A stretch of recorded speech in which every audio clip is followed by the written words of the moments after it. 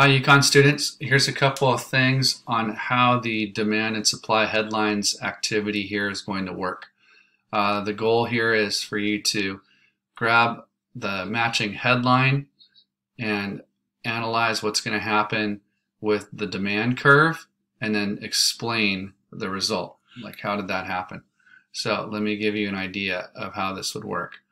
You match up the headlines, which are going to be located on page 3 for the demand headlines. Let's go over the first one together. The average wages decline for workers around the country. How will this information likely affect the demand curve for movie tickets? Okay, so if there's less workers around the country, you would put that headline in here, less workers around the country affecting income. What's going to happen, actually that's headline A right here.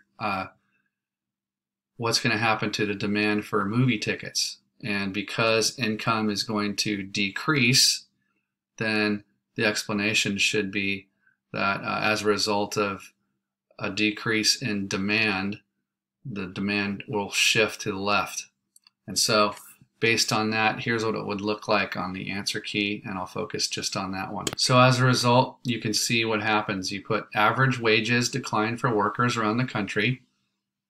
The demand curve shifts to the left or decreases. Decrease to the left, increase to the right. So we're going to say this is decreasing to the left. The demand shifter is a change in income. And that's it. You move on to the next headline and you complete your demand items. Let's check out one example with supply. Pretty straightforward, same kind of thing here. You're going to match up your headline with the headlines listed on the next pages, and then you're going to provide an explanation for each one. So let's do the first one together. Frozen peach pies. So I'm going to go down here to the headline for supply and match it up with letter I, which is that item. Record peach harvest, the lowest price in a decade. Here we go. Let's move me down this way. And then, how will this information likely affect the supply curve for frozen peach pies? So it's a record peach harvest, which means there's a lot of peaches.